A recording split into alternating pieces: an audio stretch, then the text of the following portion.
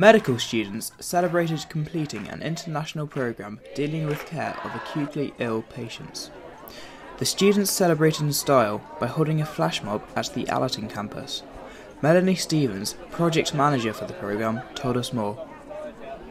We've brought 65 students and 12 staff from across 7 countries to join us here at Salford to learn about care of the acutely ill patients. And this involves workstations, masterclasses, seminars, and as you've seen today, flash mobs. It's been a very good course. It was very well structured and very good lectures and lecturers, and very well kept together, so it didn't go like all over the place. It was just the acute treatment, so very good.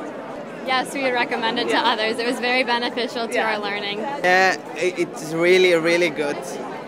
I recommend it. Really big thanks we really appreciate that we could take participation in this program, and it was really inspirative for us, for our students, to compare our system and the English system and also the system of other colleagues, and we think that everybody should take a chance to participate in such a program.